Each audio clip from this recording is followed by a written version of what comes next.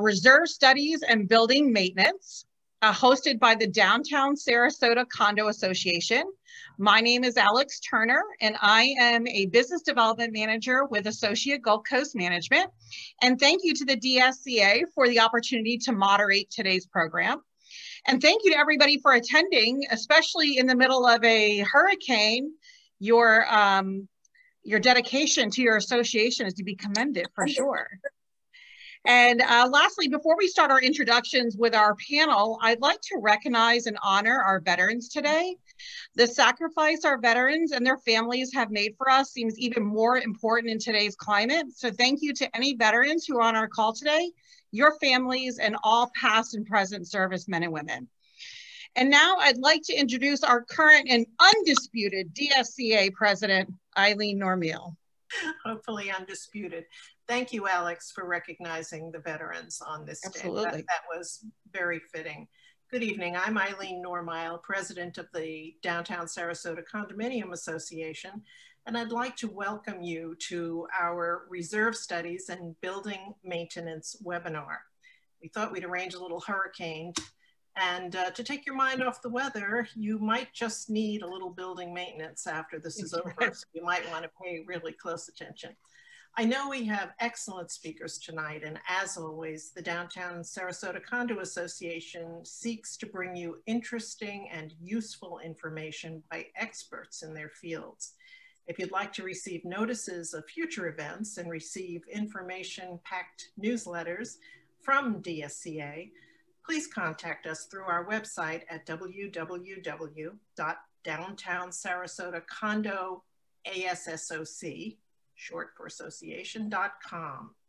I'd like to thank Kristen Forey, Jamie Still, and Patrick Gannon for all the work they put in here.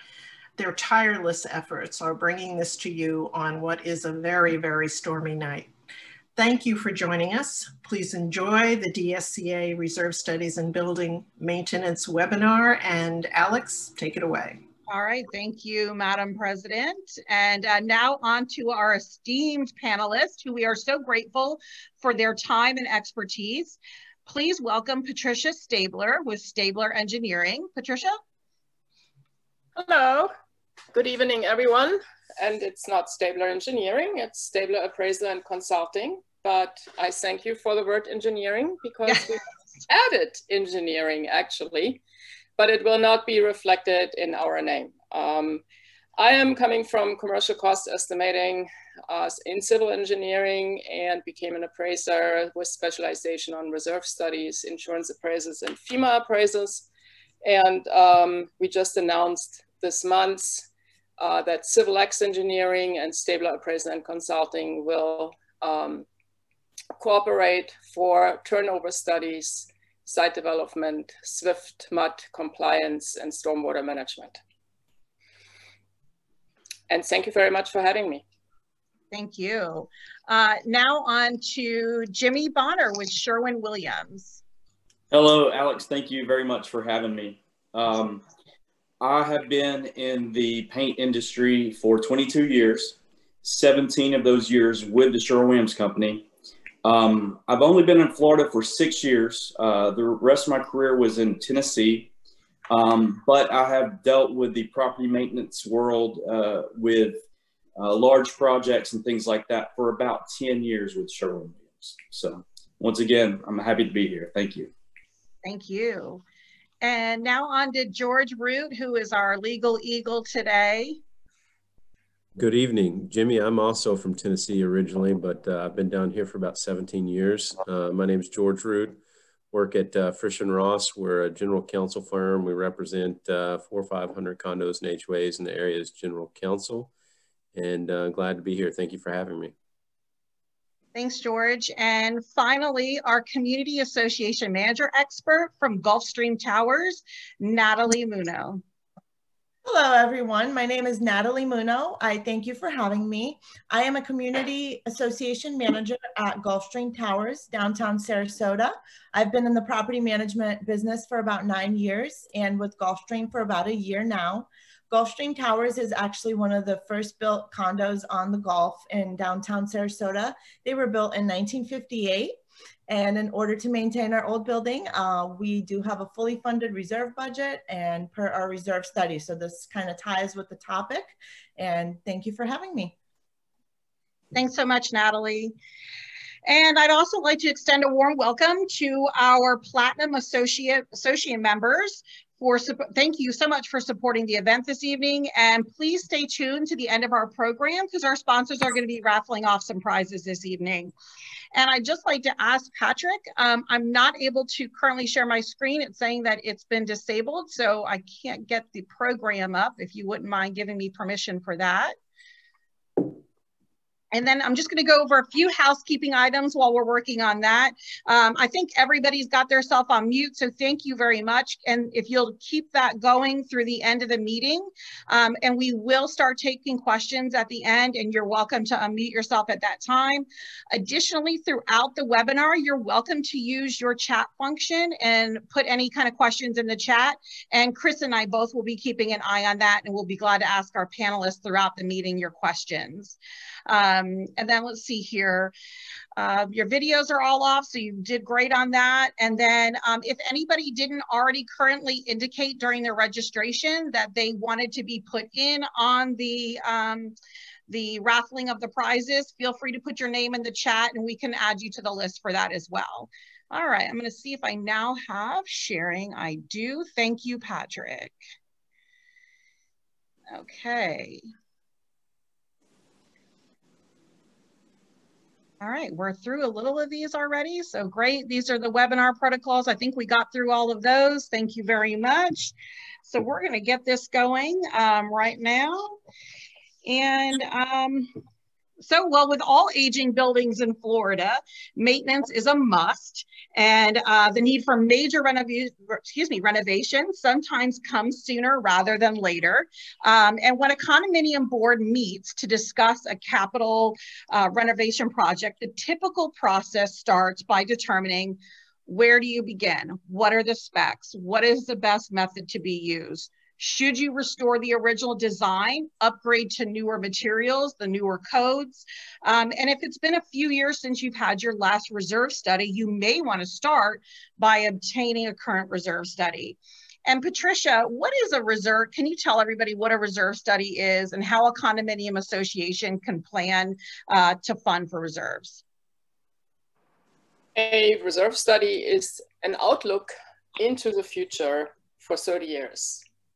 The association has to calculate what it will cost to replace major items. And usually we look at a 30-year outlook into the future. And in the reserve study, we include all major replacements. So everything what is happening on an annual or monthly basis would be covered under operating.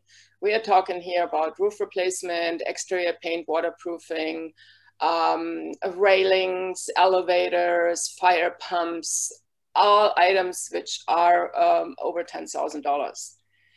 And for the condominium association under 718, that is a must, as you can see on the slides. However, in the past 2 or 3 years, more and more homeowners associations, which are regulated under 720, are also getting reserves, and they update them on a regular basis. Thanks, Patricia. George, what are the legal requirements for a condominium when in regards to reserves?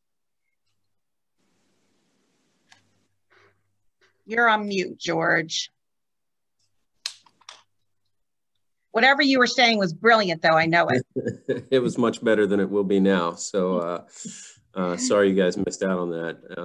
The Condo Statute 718-1112F, paragraph 2 designates 4 categories: roof replacement, building painting, concrete pavement resurfacing, and then any other category that is over 10K.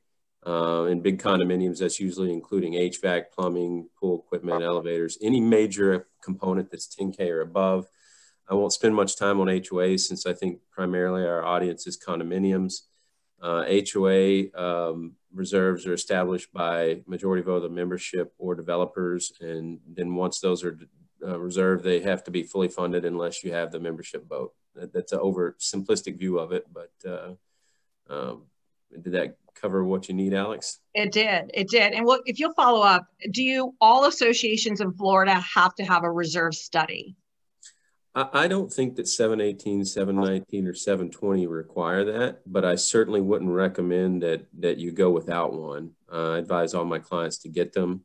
If it's a situation where it's cost prohibitive, at least get estimates from different vendors to make sure you have an idea of what the replacement cost is, because as Patricia was alluding to earlier, how much you need to be reserving for on a monthly and yearly basis is a function of the useful life of the product and the replacement costs.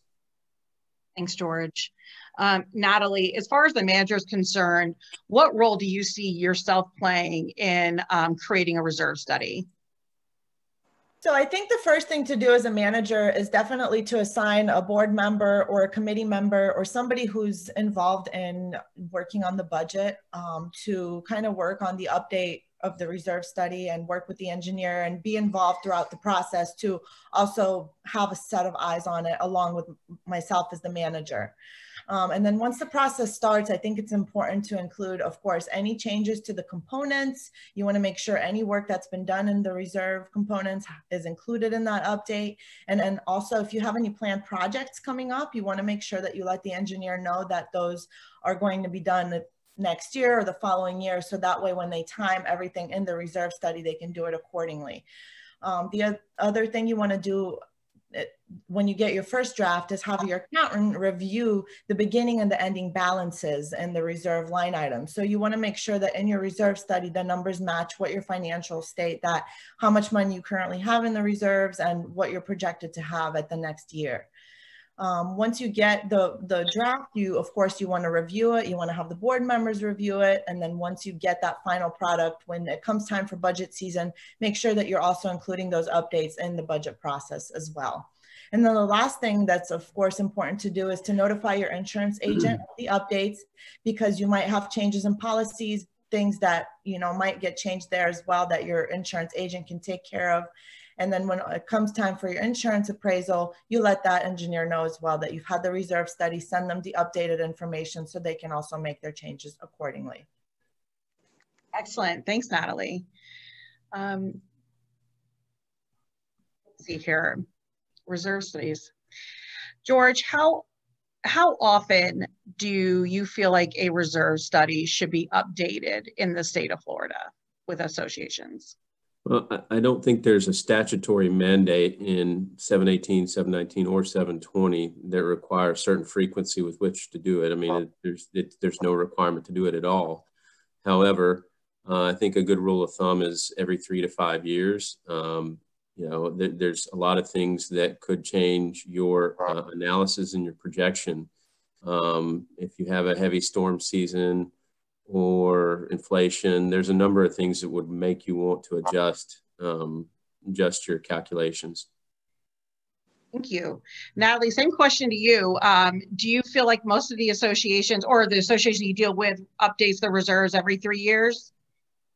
Yeah, I think 5 is pushing it. 3 years is great. Even though it's not a requirement, but by statute, it's absolutely important to have. And as George said, especially when you have projects going on and things are happening with the economy, you don't know how much things are going to cost. You want to make sure that you're getting that actual cost information and making updates to your budget accordingly. Definitely. And Patricia, as the person coming out and actually doing the reserve study, what's your thoughts on the 3 to 5 year time frame? Well, I have to disappoint you. I have to crush the dream of the 3 to 5 years completely. Okay.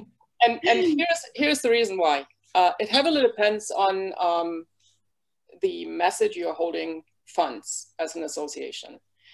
When you hold funds in a component straight line funding method, you can get away with every 3 years because the component straight line method can be calculated in Excel if need be.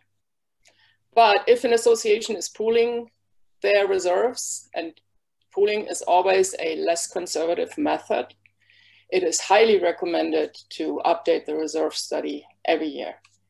Absolutely. From my portfolio in reserve studies, meanwhile, a third of all my clients are coming back every year to update the reserve study. And it has also to do with the amount you're holding in your funds.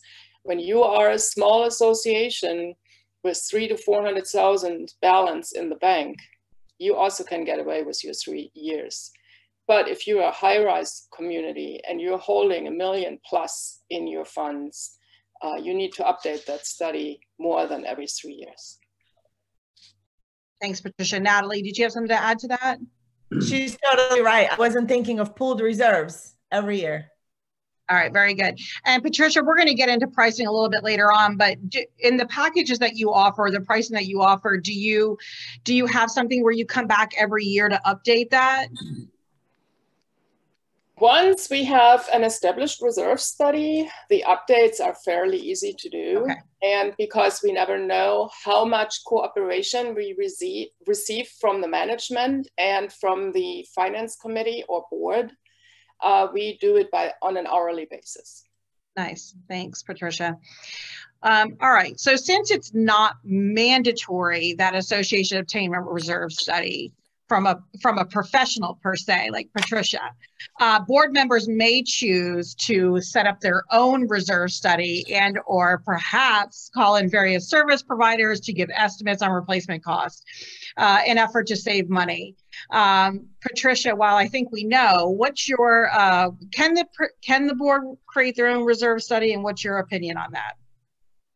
Of course they can create their own reserve study. And my opinion on it, bad idea, goes to liability, but I leave that to the attorney. Even if you have an engineer on the board, and let's say this engineer understands component funding and even pooling funding. This engineer might be on the board for 2 or 3 years, and then the board turns over, and then boom, you don't have that person anymore on the board, or the person is even moving away. So if you want to have consistency, you should always have an unbiased, out of community professional. And I also try to adopt the motto of the police: don't police your own neighborhood. It's simply not good to do it. And when there is a mistake, and we see that very often. I mean, I've taken over a couple of associations where we were provided with in-house prepared budgets based on estimates and based on bids by third-party providers like the roofer, the painter, and a lot of the items were simply overseen. For example, railings. Railings, a big issue in high-rises. People just don't think about them. And suddenly they come up and add a huge amount to a facelift or facade renovation. Thanks, Patricia. George, from a legal standpoint, what's your opinion on association board members who do their own reserve analysis? Well, I tend to agree with Patricia. I try to give conservative advice. The board basically has a fiduciary duty to the membership.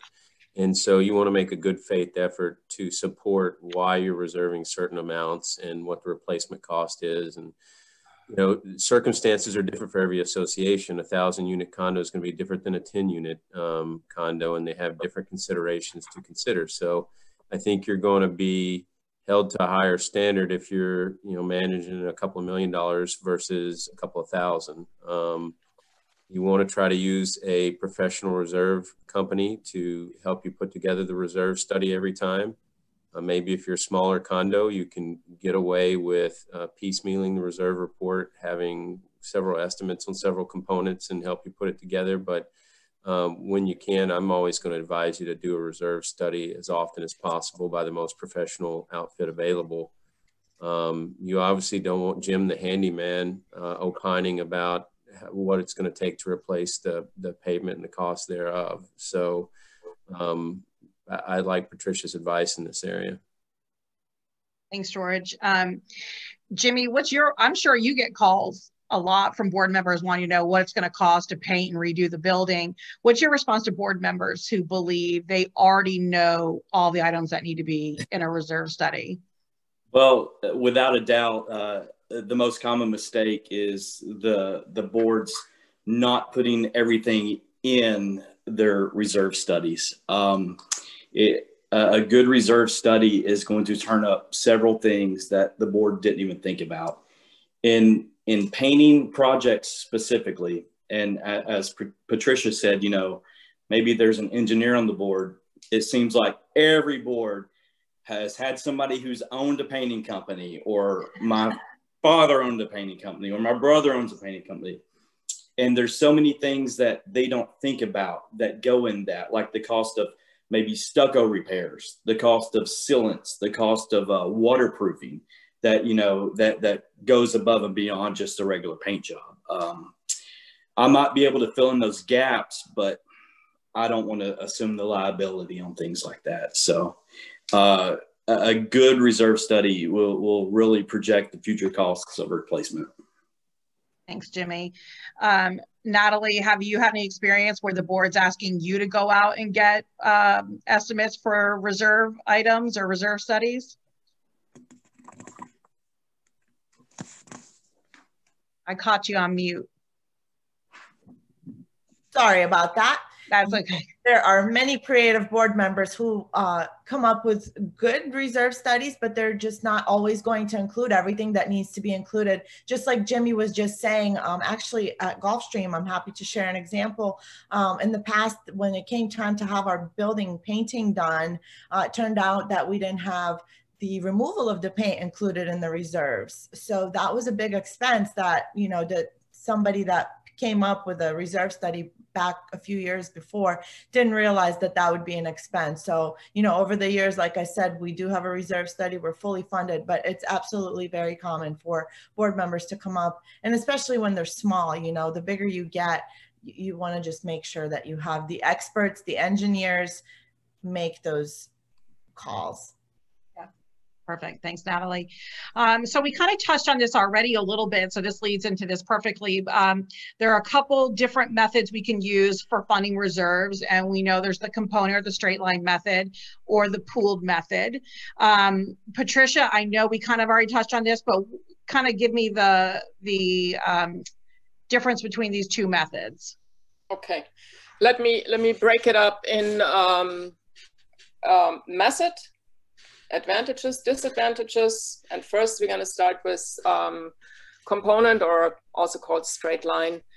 That is the most conservative funding method, and it is described in Florida statutes.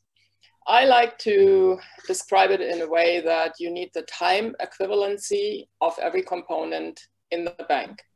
And as an example, let's say a normal sized AC unit with a 10-year life and a cost of $10,000, at the end of year 5, you need $5,000 in the bank. At the end of year 6, you need to have $6,000 in the bank.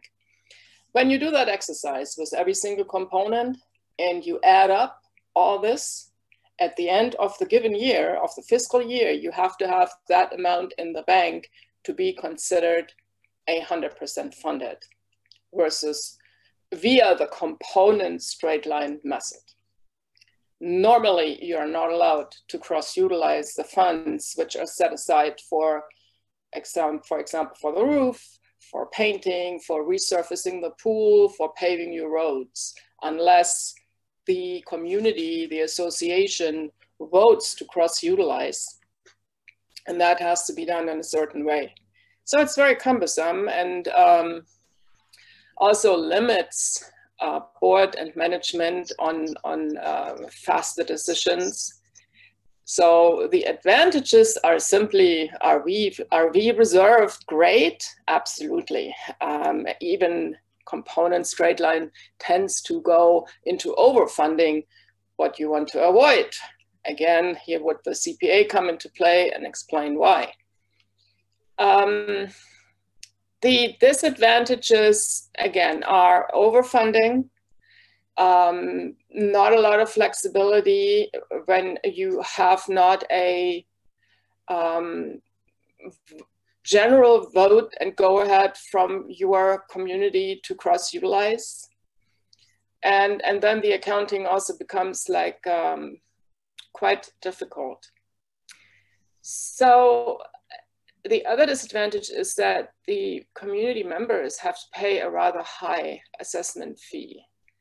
And you probably wouldn't even fund 100% because the amount, and I see it in my examples, in my work files, high rises, if they would completely go with component funding, they would have to pay insane amounts of money. So usually they all are pooling. And pooling is, in my opinion, the best way to do reserve funding.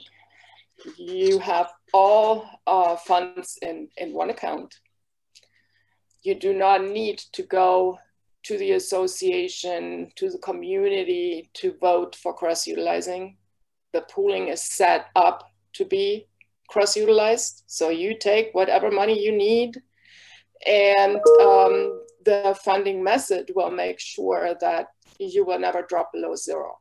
Therefore, we also like to call it the threshold method. And here is the important point why we calculated for 30 years. The 30 years is what you see in front of the curtain.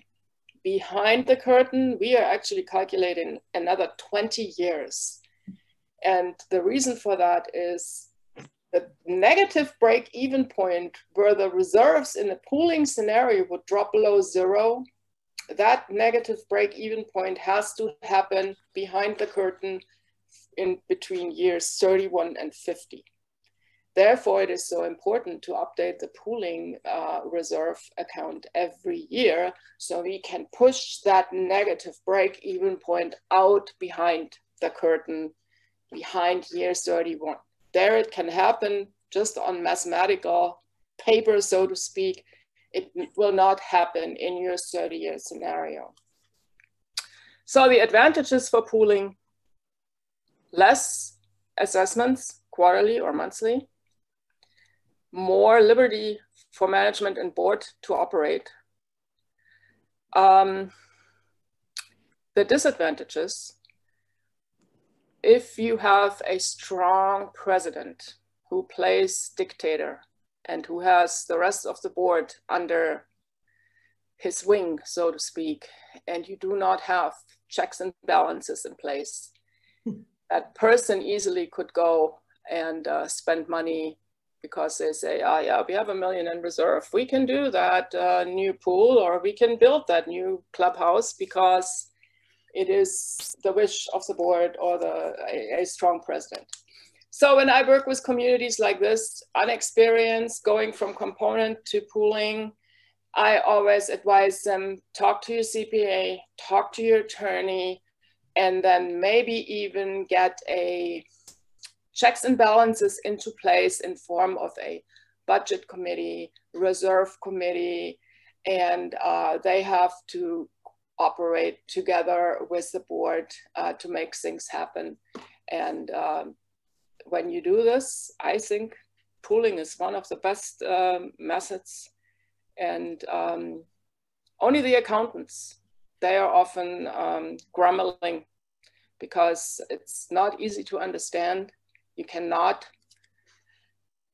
do the calculation in an Excel spreadsheet or by hand. Component, you probably could. But pooling is a very complicated mathematical formula which only can be done by a computer. So here you have my advantages and disadvantages. And when you have questions about the two methods, please put them in the chat or ask me later. Thanks, Patricia, for that answer. So the goal for all associations is to fully fund their capital reserve contributions. And sometimes not all associations do that. They partially fund, and maybe in the early years that doesn't bring up any issues, but over time that's going to have a large impact on the association. in the form of special assessments or otherwise. Patricia, how can a condo association plan and fund for reserve items, and what are the long-term effects of underfunding reserves? Well, first of all, I would like to make one thing clear, which is often confusing for reserve study users. You often say, when I come into the boardroom and talk to managers and board members, they often tell me, we're funding 100%. And I say, okay, let me review your material. And they're not funding 100%. So you have to understand the difference between being 100% funded and funding your reserve requirements 100%. There is a big difference. And I explained in the component funding strategy, where we speak about the time equivalency of every component and you add everything up. And when you have the time equivalency of every item in the bank by the end of the year, you are 100% funded. Let's say I'm calculating for you that you have to pay $250,000 into the reserve account in the upcoming fiscal year, and you are voting to reserve $250,000. Then you are 100% funded and you are funding your reserve requirements 100%. Do you know how many associations do that? 0. But they all say they are 100% funded. So that is just what I wanted to tell you, to keep these two things apart from each other. And what are the long-term effects of underfunding reserves? Special assessments, obsolescence of the building, because you will push your replacements out and out and out. The quality of your building will suffer. Bank loans. In our group here, we are dealing with high rises usually and more expensive property. But when we are going into property in the low and medium income arena, also loans, FHA secured loans will not happen anymore when a community is underfunded. And in the case of luxury or high quality properties, the buyers are very smart. They meanwhile not only want to see the condo declaration, they want to see the budget, not only for operating, but also for the reserves. And I've even heard from real estate brokers cases where buyers requested the minutes of the board for the past year to read what is happening behind the curtain. Mm-hmm. So you will lose your marketability, your place in the market. And that is one of the most important items for our downtown properties to keep up with reserves, so you don't lose your competitive place in the market. Thanks, Patricia. Natalie, from your end, what are the recommendations with regards to raising association dues to maintain and to keep up with the reserves?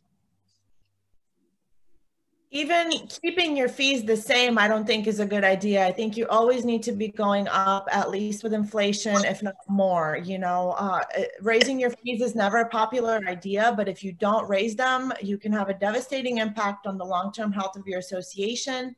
You know, if you're delaying any replacement of your reserve components because you don't have adequate funds, those assets can begin to deteriorate. For example, you take a roof that's reached the end of its life expectancy, it needs to be replaced. or the wooden siding on it needs to be replaced because it's rotting. If you push it past the useful life, it can lead into further damage. So now beneath the top structure of the roof, there's more damage that's happening. So now when you do it, eventually it's going to cost you more to fix that. So over the time, those budget shortfalls can create deficits and then require loans or special assessments to cover those expenses, because you will have to take care of it eventually. So as you can see, not funding the proper amount, can have very negative consequences. It's just best to be realistic about the costs and put the actual cost that you get from that reserve study for each individual reserve asset, and set that money aside accordingly every year and put it into your budget. Yeah, thanks, Natalie. And you can see on the screen, Patricia and Natalie covered all 4 of these items. Negative inflation, partial reserve funding, special assessments, and deferred maintenance are just some of the main items for underfunding the reserves. So let's go here. Just a moment. So if you're not familiar with the process of a reserve study, you may have some preconceived ideas about them, especially when it comes to cost. And we talked briefly on this, Patricia, but some people say that reserve studies are too expensive. And what is the cost of conducting a reserve study? Well, it really depends on the type of association and type of building.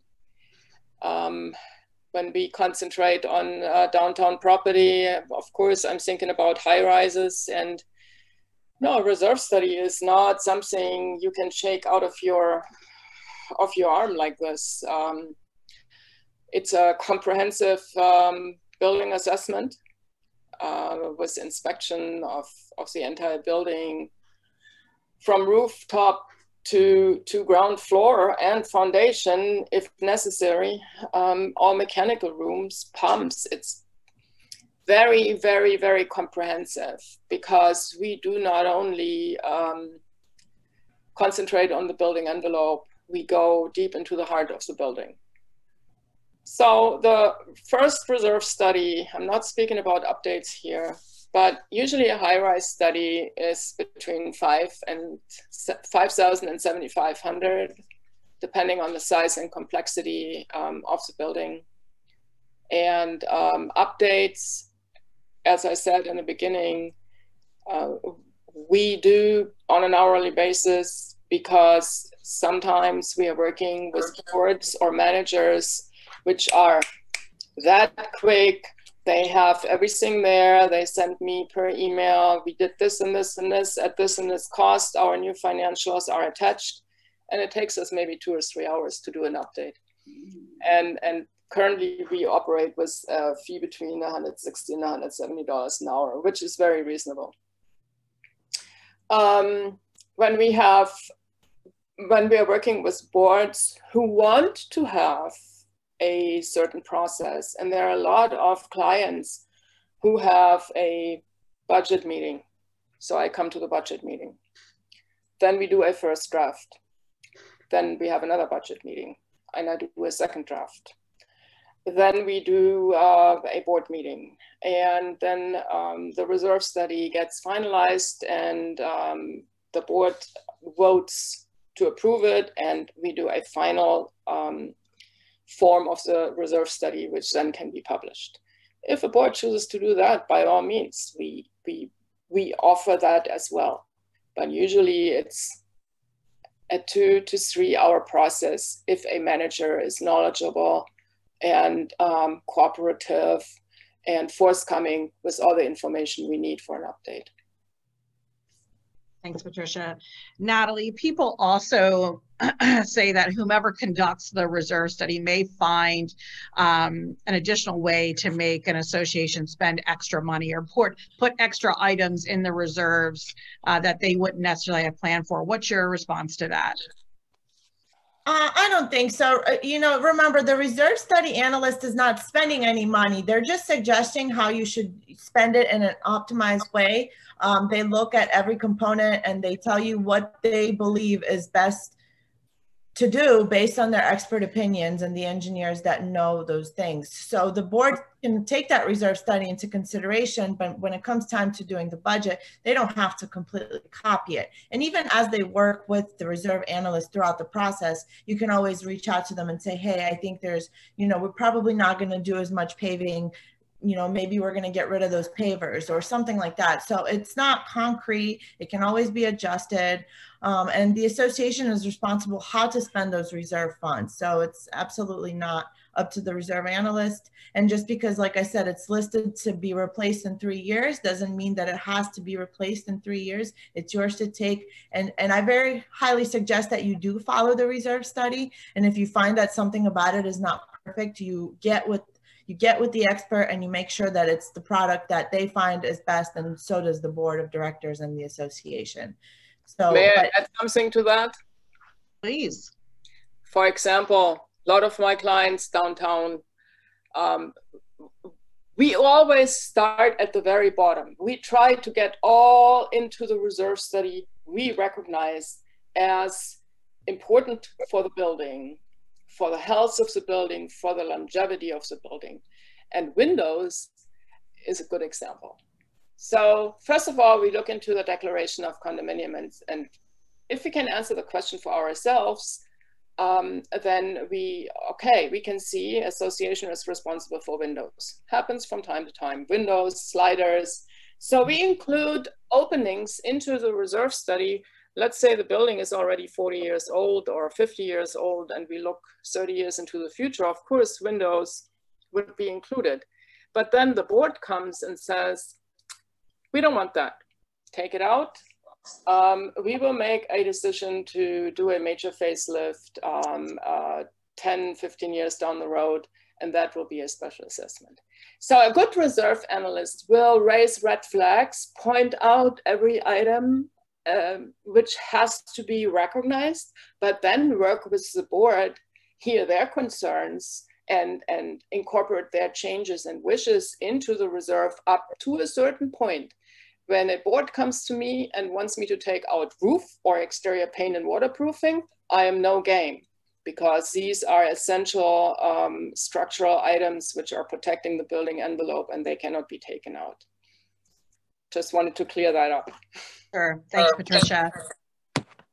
And I'll definitely say from the reserve studies that I've done, there is always that shock factor when they first get it, because there are items that boards don't think about. And Patricia, whenever I've worked with you, that you've been very good about removing items that maybe are not those necessary ones. So, all right.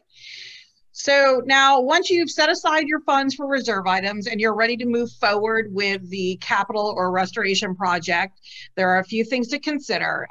If your project involves a capital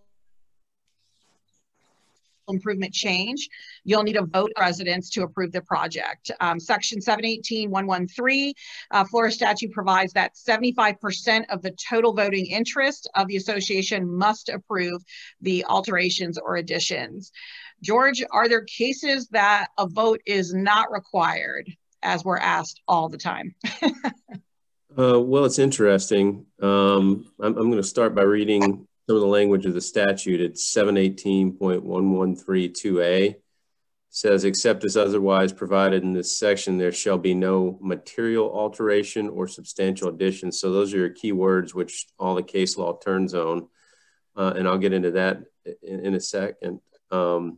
So there should be no material alterations or substantial additions to the common elements of real property, which is association property, except in the manner provided in the declaration as originally recorded or as amended. Now, if the declaration as originally recorded or amended does not specify the procedure for approving material alterations, the statute requires a 75% vote. But the way I read that section, if your governing documents allow you a lower threshold, then you can probably do the material alteration for a less than 75% vote, but that's got to be specifically in your governing documents. There's a pretty wide body of law on material alteration out there.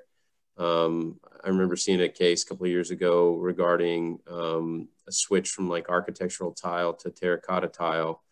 If you're changing like for like, or something's no longer to code, or that material is no longer available, then maybe you can get away with with not getting the membership approval. The conservative advice is to get the membership approval if you're anywhere close to the line. I always struggle with advising clients, because if you go to get the vote and then you're unable to get it, you're signaling to the membership and anybody that may want to challenge it that this is a challengeable action, even if you arguably could get away with doing it without the vote. So, I mean, it's a real dilemma there, and in a lengthy discussion you should have with general counsel if anything steers anywhere close to being a material or being considered a material alteration. Sure. And would you say that most projects are capital repair replacement versus capital improvement? I think most clients try to categorize them as such, regardless of whether they are or not.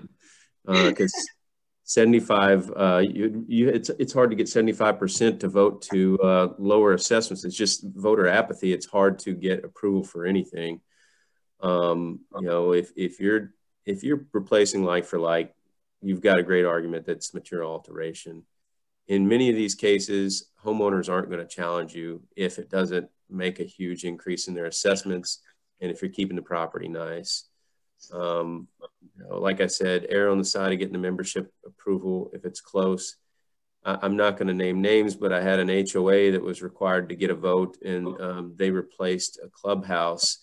And I would say it's about as substantial or material improvement as it could possibly be. They left 4 beams from the original shell of the building and basically made a monstrosity 3 or 4 times the size of the original. Luckily for them, they were never challenged on it, but I've definitely seen some folks stretch substantial improvement and material alteration and what's routine repair quite a bit. Thanks, George. And one thing, especially for our portfolio managers, I think all of us have run into the changing of the paint color on the buildings and whether that is considered a material change or capital replacement. Is that something strictly to the docs, or would you say that there's a general answer for that? Well, I mean, any good general practitioner is not going to be able to give you an answer off the cuff unless they've researched that issue recently. But there's a big body of law on it. And I would guess if they're saying changing from architectural tile to terracotta tile, that's probably a bigger change than a paint scheme. Changing from yellow to purple would be a much bigger change than changing from yellow to earth tone. So, I don't know a perfect answer to that right now, but I'm going to stick with my basic advice. If you're in doubt, get the membership approval.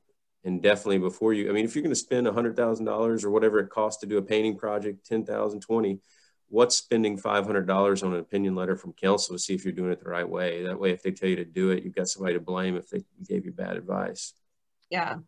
And I know from experience, changing a paint color on a building can be a huge discussion. So with that said, Jimmy, talking about changing the color in a building, how can an association optimize the results in an exterior painting project? Walk us through that. Well, before I walk you through that, I want to say I get asked a lot. Say, hey, if we just change 2 shades darker, 2 shades lighter, 2 shades to the left, right, can we get away with it? Yeah. You need to consult your legal counsel. I can't get into that. But first and foremost, you need to get the proper expert to write a specification. The spec is going to have detailed product information, application information. It's going to have a scope of work to what's covered when you get the bid for the project, especially on difficult areas, or maybe like your glass to metal, your metal to stucco, things like that, where waterproofing and sealants are required.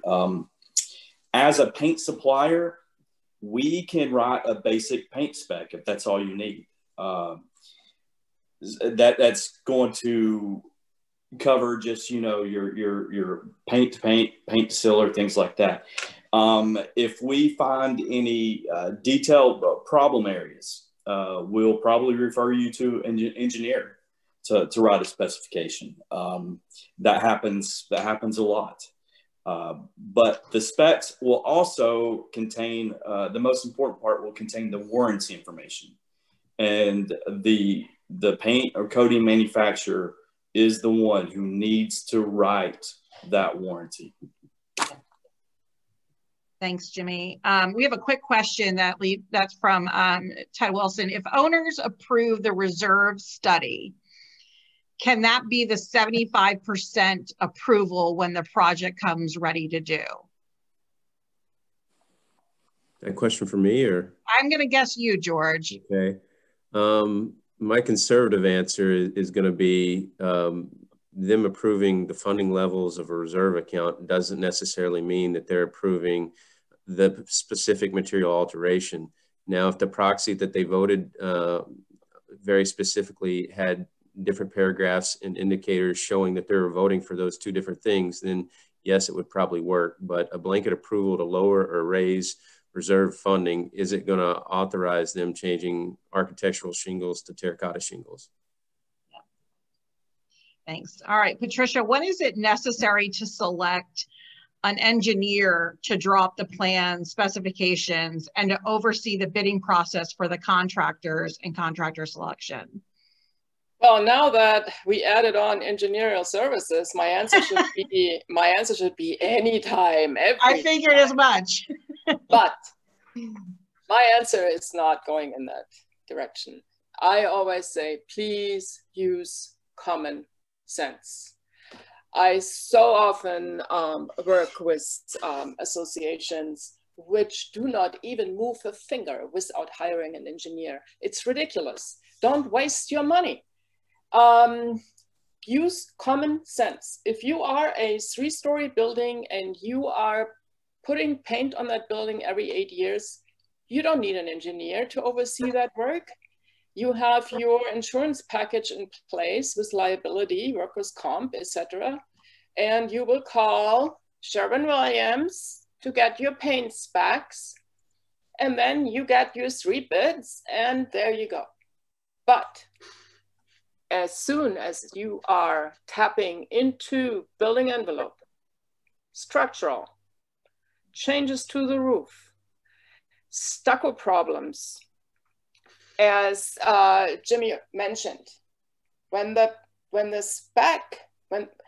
your paint specialist comes out and discovers stucco problems or even rebar problems, you know, especially on the islands, we see that happen very often. Of course, you need to hire an engineer right away. For larger projects, paint projects on high rises, where you're dealing with so many more quirks, should you hire an engineer? Yes, because you're not spending $25,000 for a building. You're spending $300,000, $350,000 to paint your building and more. And do you want to really be able to compare properly? And then it really pays to hire an engineer who is based on the specs provided by the paint company, who is writing exactly the scope of work, and the bidders have to fill out the scope of work, and then you can compare apples to apples and have a better decision-making process. So I would really say use common sense. The bigger the project, the more you want to take an engineer, and as soon as you are talking about building envelope, structural, you also want to work with an engineer. And of course, everything what is mechanical, if there is big issues, and you know, if you're exchanging a domestic pump, you don't need to hire an engineer. But if you're redesigning your electrical vault or your mechanical vault, where you're holding your fire pumps and your domestic pumps and everything, you need an engineer. Yeah, thanks, Patricia. And just one quick statement on that.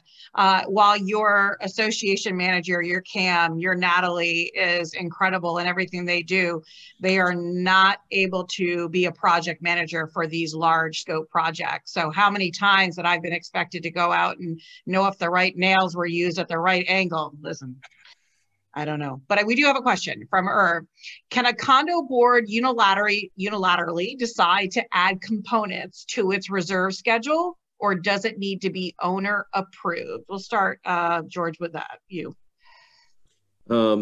I believe it needs to be membership approved. If it's, I know the HOA statute a little bit better. In the HOA world, reserve components are either added by the developer originally or membership vote. Patricia may be able to back me up, but I'm pretty sure that should be a membership vote, not a board vote, to establish new reserve categories or components. Now, the statute mandates certain ones. If something started out as a $5,000 repair work and it inches towards, it gets over 10K, then it's mandatory that you create that reserve component in condo world. But there's, aside from the 10K threshold, there's the roof, the painting, and the paving, parking lot categories that are mandatory by the statute. Your governing documents may also require certain reserve components.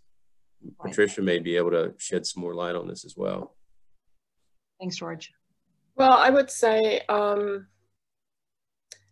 we often have the case that we discover that major items have never been in the reserves because they were simply forgotten. One of the best examples are the railings. You can fight about windows and sliders, doors, openings in general. Will they be a facelift? Will they be owner responsibility or association responsibility? But railings are safety and part of the structural. And a lot of associations don't reserve for railings. So when the reserve analysts recognizes that lack and includes the railings in the reserves, I mean, that is back to you, George. The question is that really required that the community needs to vote to put the railings into the reserves when it is a requirement because it's over 10,000, it should be in there? Well, if it's over 10,000, it's the way I read the statute, you have carte blanche to go ahead and make it a dedicated component. I would have, if it's a component that's less than 10K and you don't have a membership vote, that's where you probably want to get an opinion letter from general counsel to make sure that that's something. And you could probably be creative with how you do this. I mean, you could lump railing, if it's not quite 10K, with something closely related to it. And if those items 10K, then maybe you could arguably get away with it without a membership vote. The railings I'm talking about are like 350,000. Oh, then that's automatically a reserve account. Anything that's over 10K, you're required to have as a reserve component. Yeah. If you haven't been reserving for it, then you're going to be in a bind to hurry up and jump those reserve amounts up. Okay, great. Thanks. Great question. Appreciate that. All right. So now we've identified the project. We've gotten the vote of the membership. And now we want to talk about creating a financial plan. And so we finalized, like we said, we finalized the specifications. How are we going to pay for this project? On the screen, you're looking at some questions a bank might ask about your reconstruction project. Should you need a loan to complete the work? So what components in the study are included in the plan project? Will there be any other components to be worked on during the life of the loan? Should they be bundled with the current project? What other expenses will there be during the life of the loan? And will work on other components need to be delayed during the life of the loan? Patricia, is a reserve study required in order to secure a loan? Yes, I've worked with a lot of associations to secure loans through providing proper reserve studies for them, and often got questions from the bank or feedback from the bank. So yeah, if an association needs to get a loan, and this is nothing bad. I mean, a lot of high-rise facade facelift projects are being financed. Why not? Money is cheap right now, so there's nothing bad about it. But you want to have an updated reserve study to present to the bank, that will always be an advantage for you.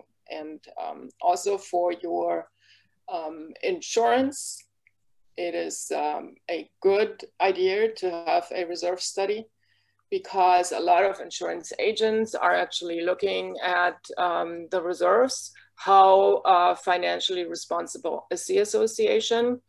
Is the association a high risk or a lower risk? The better your reserves are, the lower your risk assessment is, and the agents can try to play that with the carrier and say, look, this is a Class A client with excellent reserves in place. They are responsible, they are fiscally responsible. So from an insurance and bank standpoint, it's very important. Natalie, from a manager standpoint, what other items should board members be cognizant of when they're starting a long-term project like this? Document everything. Make a plan and put it in writing, because we know that projects can sometimes take months or years to complete. The board is probably going to change over the course, maybe not, maybe one person, maybe less people get involved, more people get involved. You have to make sure it's in writing. It's important to put it in the minutes, because sometimes if you just put it in a manager's report, it might get lost over the years and not be found. Where in the minutes, it's actually concrete, and then we'll ensure less complications later for you. Awesome. And George, what if over the estimated, what if you overestimate the cost of the project never happens? Can you use the funds allocated in that project for other projects that may come up? Were you talking about surplus loan proceeds that you haven't expended because you took out a greater loan than what was necessary? That, or maybe you special assessed for thinking it was going to be more and you have extra money left over from that? Yeah, that's a good question. I apologize. I don't have a perfect answer there. With regard to loan proceeds, your loan documents and agreement with the bank may dictate what you have to do with any surplus funds, and you're probably drawing down on the loan as you complete the project. With regard to the reserve funding, this may be a Patricia question, and it may depend upon whether you've got the pooling or component method of accounting in the reserves. Obviously, if it is a refund, then it would go back to unit owners in a proportionate share that they pay assessments and that kind of thing. Thanks, George. Natalie, you have anything to add on that? Good to just allocate it to something that it's for. So if you did a plumbing project and you have $8,000 left in that surplus, use it for plumbing. This is such a great question. General counsel is okay with that, you know. Okay, very good. All right. So now we have the reserve study, we have the specs, we have our findings, and we have our funding. So you're out looking for a general contractor to oversee your project, and pursuant to provisions of Chapter 489, your contractor may work with a licensed architect, thereby complying with Florida Statute 718.3026, stating that contractors with contracts with an association's attorney, accountant, architect, community association manager, engineering, and landscape architect services are exempt from competitive bidding requirements. Woo. There is a similar requirement for homeowners associations contained in 720.3055. George, what do the statutes say about using this method, i.e. loophole? Well, 718 also has a provision that says any contracts in excess of 5% require the competitive bidding. It doesn't necessarily say how many you have to get. I always encourage my clients to try to get several bids. Maybe 3 is a good rule of thumb. There'll be certain areas where you just don't have enough competitors in a particular market to get 3 competitive bids. But I think it's always a good idea to get as many bids as possible to show you've done your due diligence. You don't necessarily have to take the lowest bid, and nor should you a lot of times.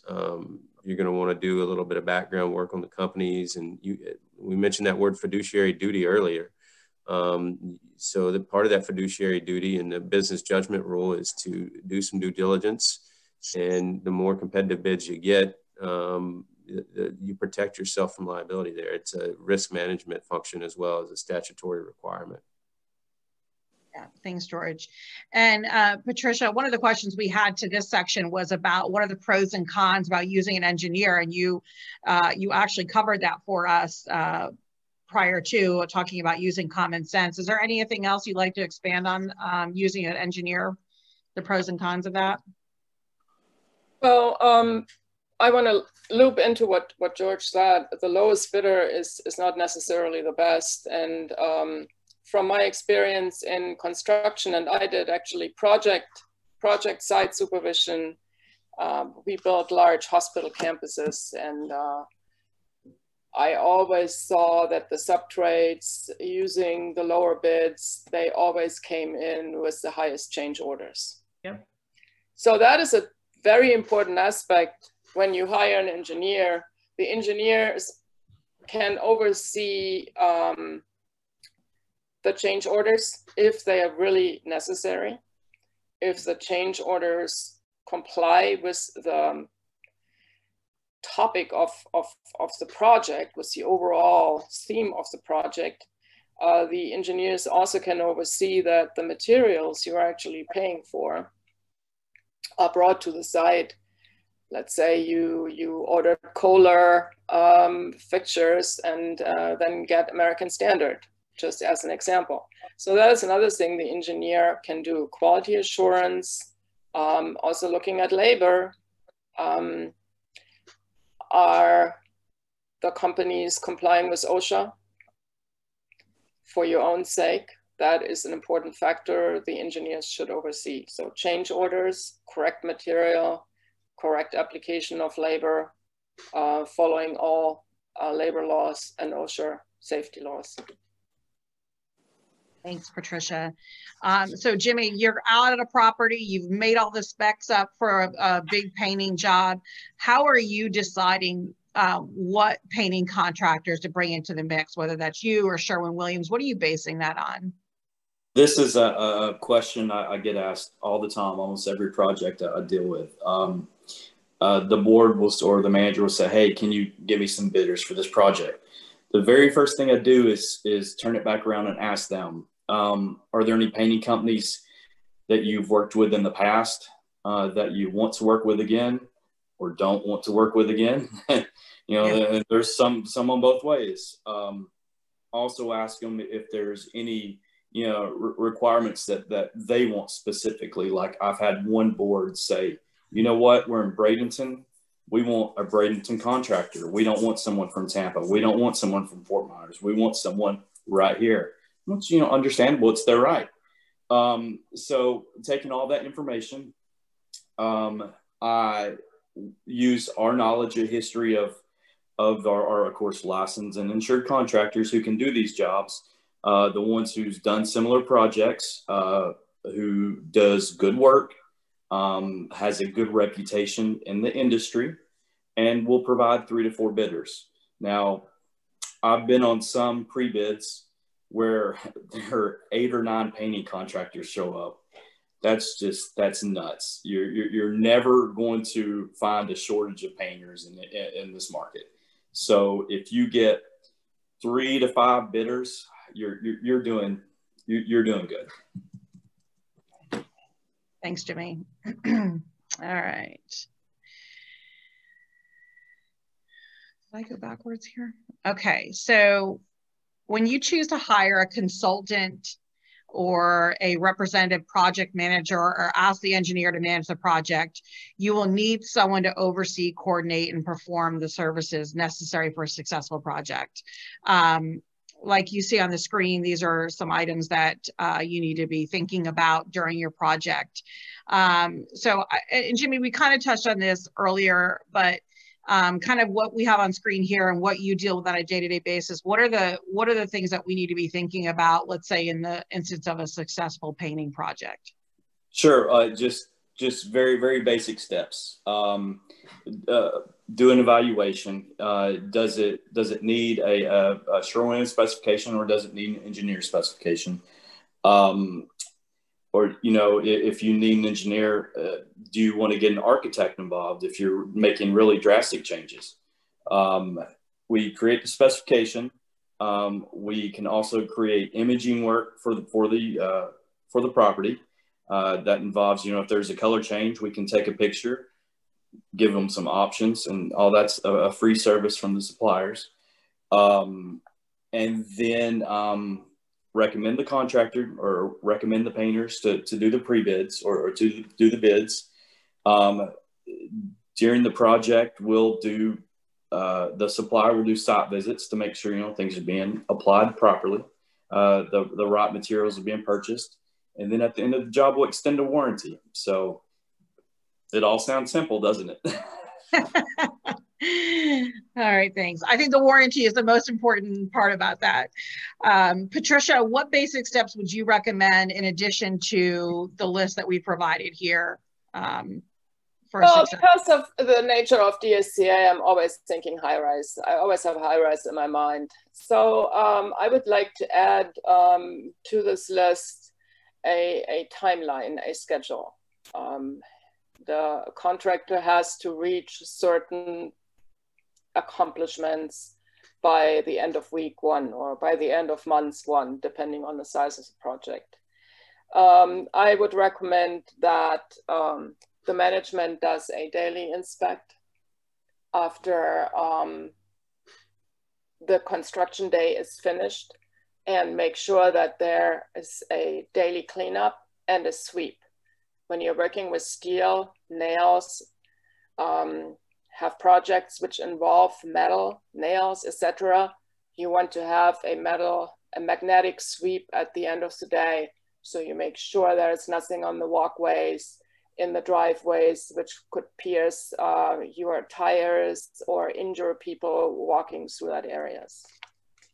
You also want to make sure that you have the correct walkthroughs with your engineer to make sure that the draws the subcontractors and contractors are requesting are on time and justified, because they want to have financial draws, of course. Then we already touched here in the list on insurance. After everything is done, you want to have your insurance appraisal updated and submitted to your insurance agent. And when the next reserve study is due, your reserve analyst should be involved and should know what has happened to the building. So when you work with a reserve analyst on an annual basis, the analyst will be included. I'm often invited to construction sites to observe what is happening to clients' buildings of mine. So, and then finally, in the end, for big projects, you want to have a spec book where every specification of every trade is included. And you also want to have the final as-built plans, because when you do a bigger construction project, you will have preliminary plans, then you will have plans which go to the building department and get stamped and approved. That's a permit set. But during the construction, the super might have changes, or there are changes necessary to work around a certain area, and they will be included in the final as-built plans. So you always should have a final set of as-built plans and keep them safe in your computer files. If you get them in paper form, get them to a printing company or a scanning company like Staples does it, or Jeffcoat. There are several out there, and have them scanned and digitized. They should always be contained in the association files. They are very important to keep. Yeah, I think that's all I have on my list. Thank you, Patricia. Those were great suggestions, especially for anyone who's had a nail in their tire. I appreciate that. George, outside of number 5, which of course is the most important, what are you feeling like? Anything to add to this list? Well, unfortunately, most of the time, clients come to us to look at contracts and loan documents after there's a dispute. Not often enough do they run them past us at the beginning of a project. Yeah. There's a lot of different things to look at, whether it's a subrogation clause or choice of forum, or all kinds of things to think about and look at. And we'll usually do an opinion letter and go line by line, contract, make suggestions, and you do have some bargaining power at that point. Another thing, if you're getting a loan for a project, you're going to want your attorney to take a look at the loan documents as well.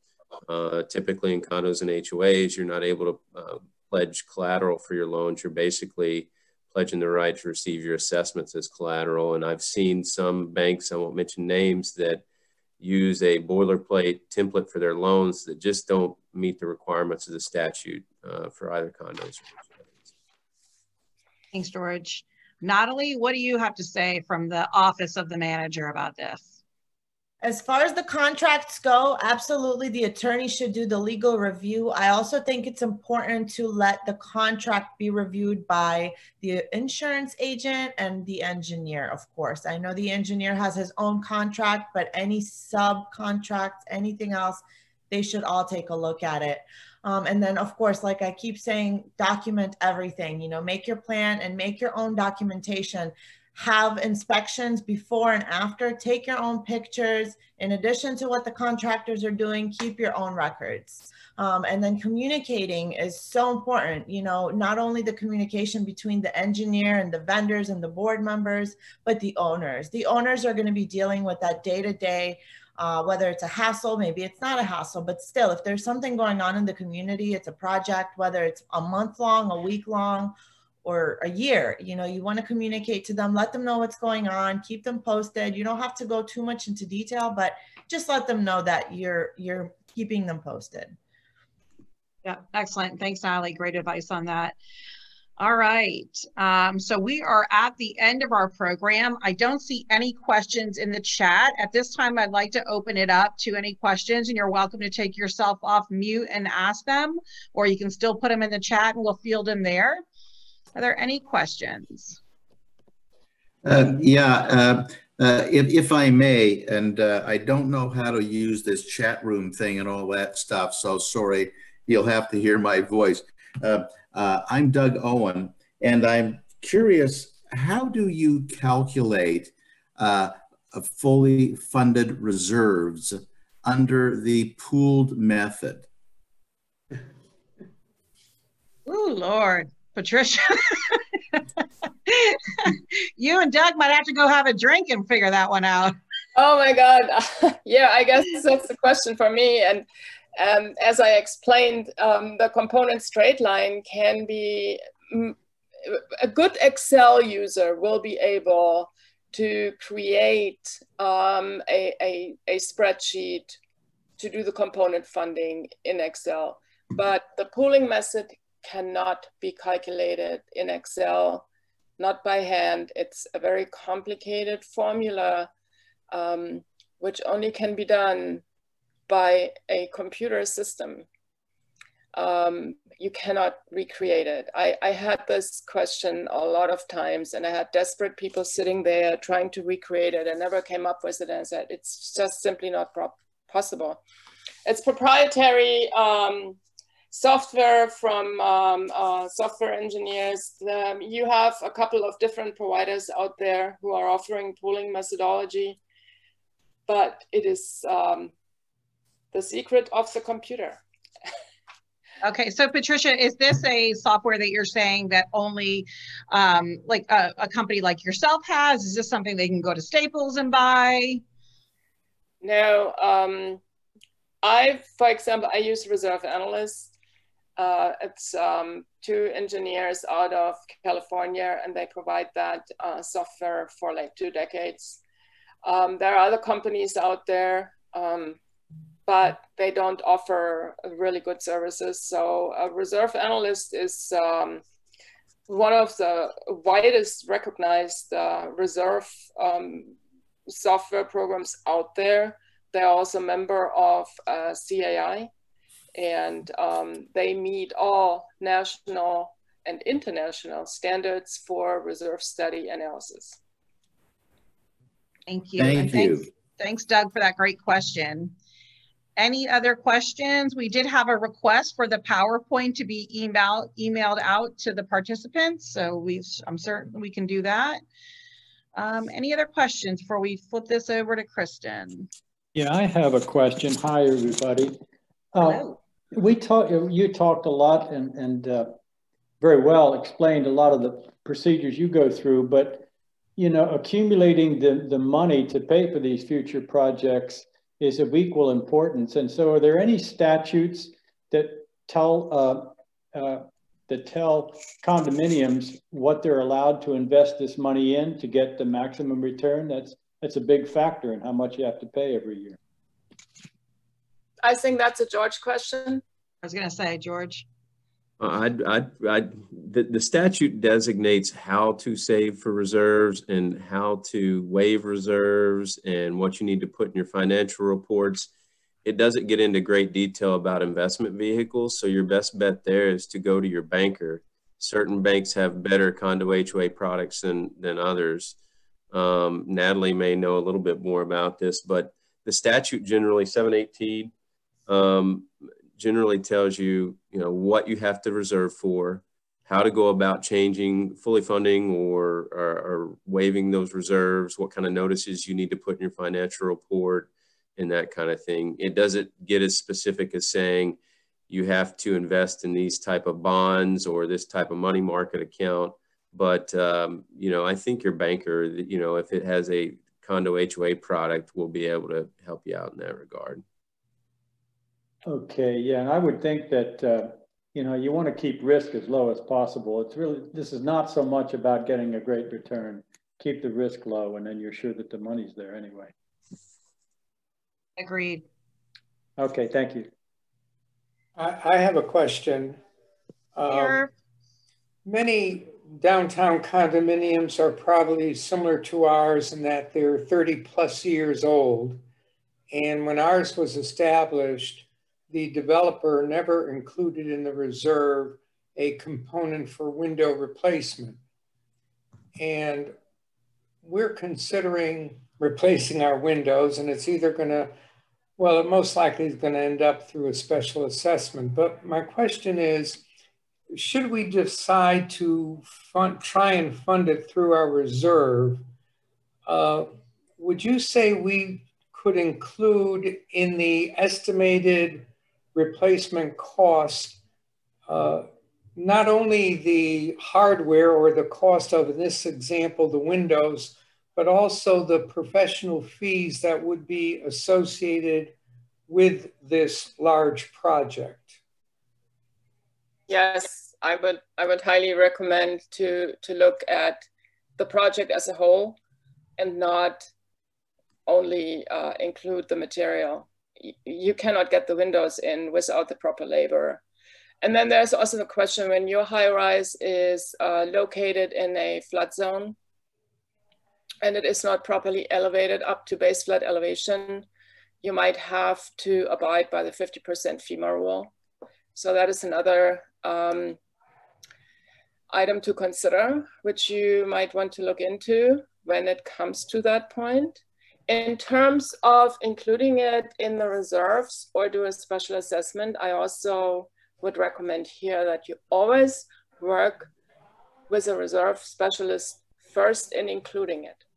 Include it first and see where your pooling and component straight line methodologies get you. And see how is it affecting the reserves. And then you can plan it out. You can say, okay, maybe let's do it in stages. Let's do the sliders first and then the windows, or let's do one portion or do it floor by floor. And there are possibilities to run different financial scenarios to see what the impact of the windows will be in your reserves. And then you have a better education and can come to a better conclusion and say, nah, it's better to do it in a special assessment or take out a loan. Thanks, Patricia. Thanks, Irv, for the question. I'm going to ask if there's any future questions that you please email our panelists, and we'll be glad to get that information out to you. We're getting close to the time, so I'm going to go ahead and just thank you again to the DSCA for supporting this event, and especially for all the hard work put in. I think Eileen really touched on this already, Jamie and Kristen, and for our associate members and events for giving us the platform to discuss important matters like this for our industry. And now I want to flip it over to Kristen Forey, who's going to, she is our associate member liaison, and introduce the platinum sponsors. Kristen? Thank you, Alex, and great job leading our discussion today. Can everybody hear me? Yes. Okay, and many thanks to our speakers as well. Thank you for your time and information. As we know, events like this would not be possible without our Platinum Associate members. So I hope everyone will stick around to hear about their services. Each sponsor will present a gift card to winners. So go ahead, Platinum members, and get your numbers ready between 2 and 16. So when I call your name, you can announce your number, and I'll let you know who your winner is. Now, I am the liaison to the associate members. I'm also a platinum member. Again, my name's Kristen Forey, and I represent Core Marketing Solutions. I have a portfolio of clients: Professional Plumbing for plumbing and pipelining, Rooficide West for roof maintenance, and 2 of my clients are also platinum members: CBiz Association Insurance, who takes care of your association insurance. And as you all know, rates are going up drastically next year, really drastically for some of you. So make sure, one of the comments that my representative Matthew Mercier has suggested is that you contact your district representative about the rate hikes. Maybe there's something we can all do about that. And if you have any questions about your insurance, let me know. I can get that to him. I also represent Right Way Emergency Services. They handle all of your emergencies such as fire, water, mold, and disaster planning. And they are also a platinum member. So if you need additional information about that, emergency services, which you might need after this big storm, let me know. I'll get that information to you as well. The numbers that I picked today is, first one is 4, and that would be from myself, and I've got to look at the list. 4 is going to be Jerome and Catherine Chesley from Le Chateau. Congratulations, I'll be sending you a $25 gift card. The next one from CBiz Association Insurance, will be sending Michael Fitzpatrick from the Mark Sarasota. And Matthew will be sending you a gift card, Michael. And last but not least, number 14 is Anthony Joseph from Bay Plaza. Right Way Emergency Services will be sending you a $25 gift card as well. And continuing on in our list, Alex Turner from Associate Gulf Coast is one of our Platinum Associate members. So Alex, go ahead and tell us about your company and pick your number. Sure. I'll start with my number. It's lucky number 5. And Kristen, thank Matt for his hour-by-hour update email that I got on where the storm was all day today. I knew where the storm was all day. So thanks, Matt, for that. So I am Alex Turner with Associate Gulf Coast Management. And we do mid-rise, high-rise, condo, HOA. We'd love to talk to you about your association, or if you just need a vendor referral or education. Also big on board member education. So I'd love to help you out. Feel free to give me a shout whenever. And who's my winner, Kristen? Your winner, number 5, is Ron Connors at 1350 Main. All right, Ron Connors. Woohoo! All right. Thank you, Alex. And thanks again for leading us in our discussion today. Next, we have Dee Smith with Nature Zone. Dee? Hello. I'm Dee with Nature Zone. I think that Patrick still has me blocked out. I guess I'm blocked out too, I think. I'm your local hired killer. been killing it. Probably y'all are lucky you don't see me right now because I've been rained on 3 times today. It's been a horrible day. I think I was the last person over the Skyway before they shut it down again. And I'm going to tell you right now, nothing like white knuckling over the Skyway when you have broken knuckles and a broken hand. Oh. But it's okay. There she is. Life is good. We're out there, we're still working, and I'm sure after this here little storm, we're going to have a lot of bugs bugging us. Just want to thank y'all all for being part, letting us be part of y'all's group downtown, because we are all a team together and we all work together. And one thing that really matters a lot is the camaraderie that we all have. And a lot of people don't see this. And whenever we do events like this with Patricia and Jimmy and Natalie and everybody and Alex, all talking about and getting together and talking about the situations that we need to be facing and looking at downtown.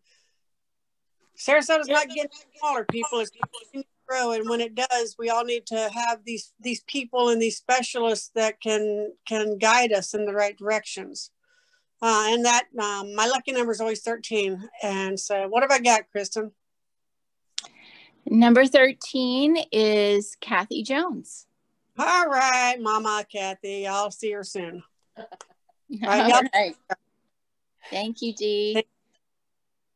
Okay, let me see who we have next here I believe is Patricia Staebler, one of our panelists today with Staebler Appraisals. Hello again. I talked so much today. I don't think I have to add a whole lot. You all know me, you know what I do. You know that what I want to add is I love what I do. I don't go to work a single day in my life because I'm just having fun every single day. And I want to thank all my clients for making my life fun. That's all I want to say.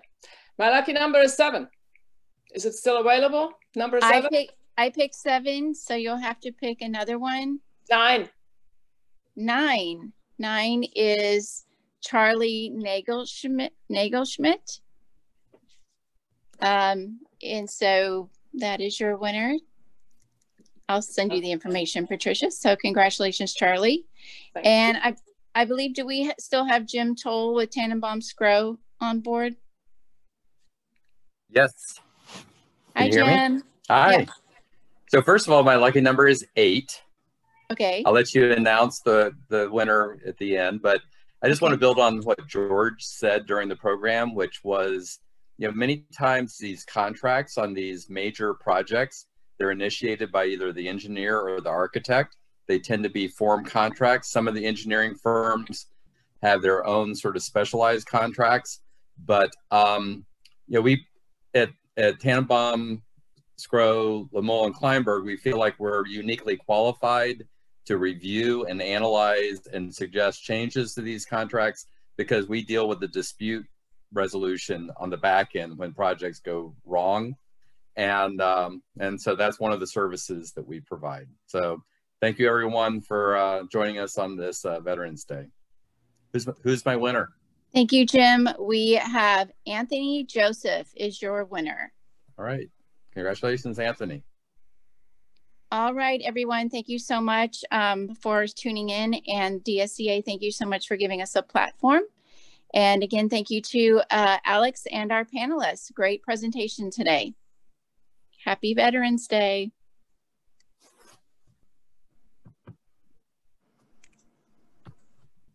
I guess that's it. All right. Thank you, everyone. Bye. Bye-bye. Thank you.